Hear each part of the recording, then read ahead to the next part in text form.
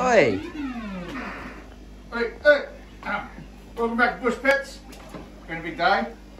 Wasn't playing the Atari. Some projects, bit of an update on everything going on. Crazy Big Fish has destroyed the 6 foot. Someone come and take him home. He's a beautiful, beautiful sea in the Northern Territory. Pain in the butt. Ripped out everything. So as soon as we rehome him, we'll get this tank ready to go. No changes here in the Bristlenose. We've got some new fry coming through, nothing too huge. Everything's going to plan in all the live bearers. Heaps of swordtail babies.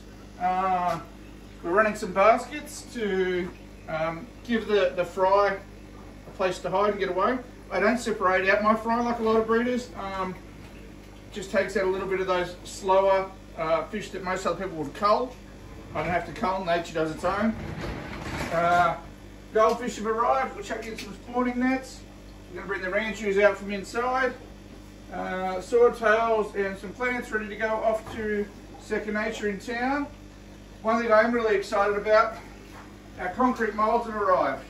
So we will start making our own moulds. We're going to try different colours. These are meant to be not only beneficial for your beneficial bacteria in your tank, but to be aesthetically. So if you're doing I'll move the chair out of the way, clear bottom tank, we're going to have nice different coloured cement moulds that we're making out of with these guys, and we'll have the plants all potted up. One of our rabbits went off to a new home, one of our little white rabbits, but our large female is pulling her fur at the moment. She's making a nest. We're expecting babies today. Chickens are feathering up really nicely, so they're coming up really well. Baby guinea pigs doing well. Our first lot are ready to go off to a new home. The thing I'm really happy with is what we got going outside. Now, like I've said before, our plan is to use our water several times. So our water from our water changes will go into our bins to grow our aquatic plants.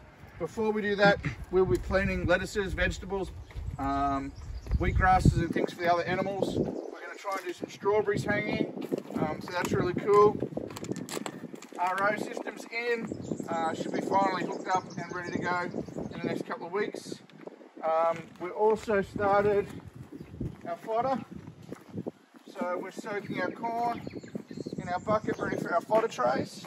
Now the wastewater off that, tomorrow morning will go on the spud bags.